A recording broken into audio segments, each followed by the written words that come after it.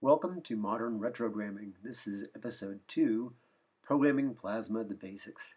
Plasma attempts to take a fairly low-level language and jazz it up to look more sophisticated than it really is. It incorporates many aspects of assembly, BASIC, C, and Pascal to create a simple yet expressive language. So let's go start with our Hello World program that we saw in episode 1. Let's bring that into the editor. And what we will notice, the first line is an include statement with a file name and quotation marks. This is how we include external files to look like they were just inserted directly into our source code. In this case, these are our module definitions. This is for command.sys, which is our system resident module that also includes the command line that we saw earlier and used earlier. So let's read this file directly into our editor.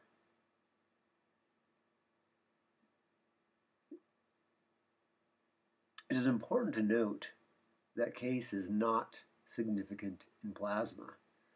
Here we're importing command sys in lowercase, but it could easily be all uppercase, and it is exactly the same.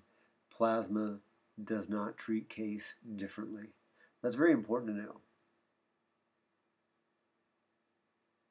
Either way would be exactly the same to the Plasma compiler. The import identifies the module dependency and its values.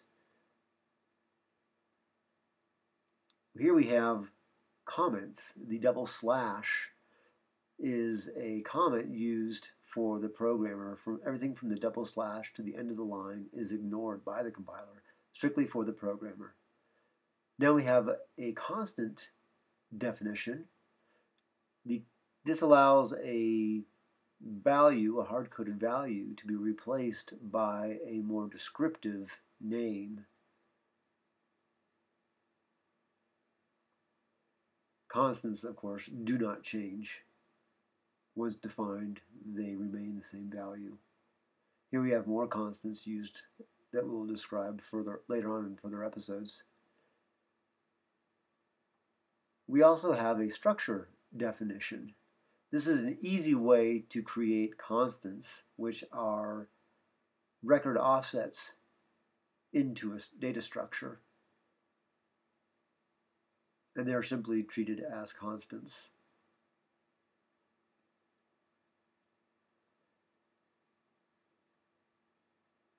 As we get further down in our include file, we're going to notice that we have a predef. Predef is a predefined function definition. And here, as we move along, we see something we might recognize. Puts. Puts is short for put string. And here we are defining the put string with one parameter in the parentheses, and the #0 represents there are no returned values from puts. Let's go back to our hello world and see how that looks. Here's where we call puts with a string constant, which is another type of constant. Strings are surrounded by quotation marks and can embed control characters. In this case, we see a \n, and that is a control character for new line. We can change whatever's in between the quotation marks, and that's what will be printed out by puts.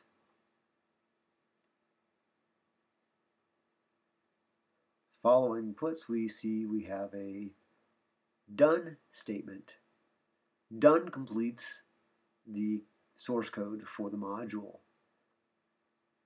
Anything that follows done will be ignored. So here's a good place to add further comments or descriptions for the source code, maybe links to websites. Whatever you want to put there is acceptable. It will be completely ignored by the compiler. So use it to your advantage, or you can just leave nothing there. It's all up to you.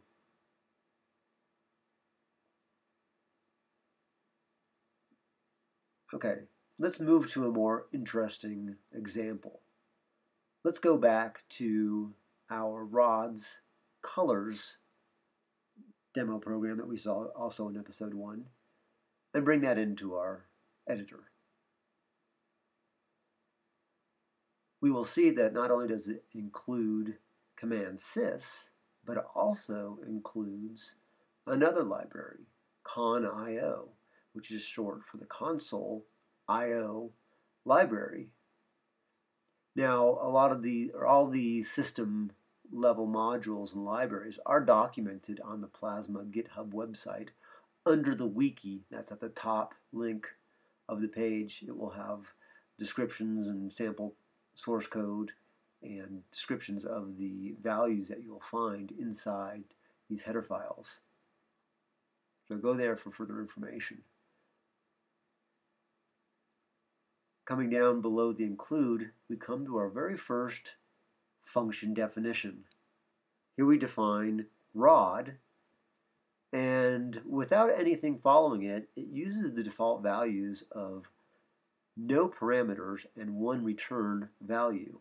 We could be explicit with empty parentheses and a #1 to make it very clear that it is a function with no parameters and one return value.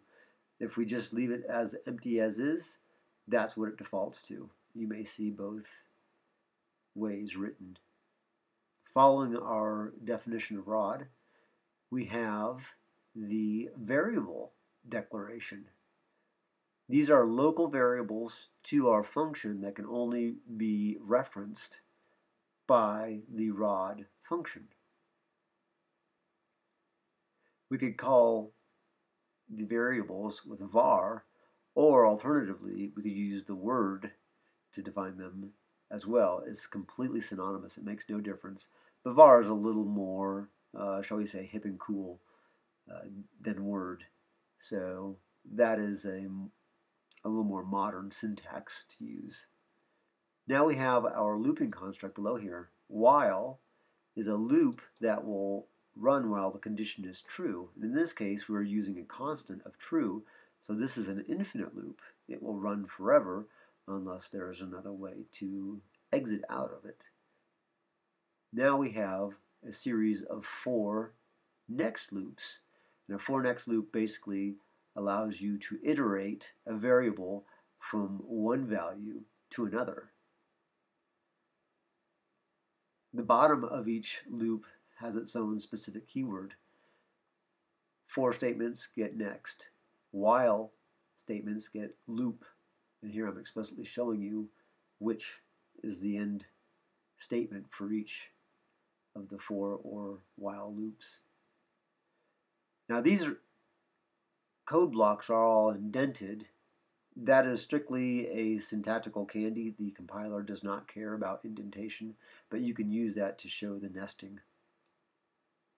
And then here we're calling the console IO library, this con.io with a colon and then a function name following it is one way to call many of the libraries.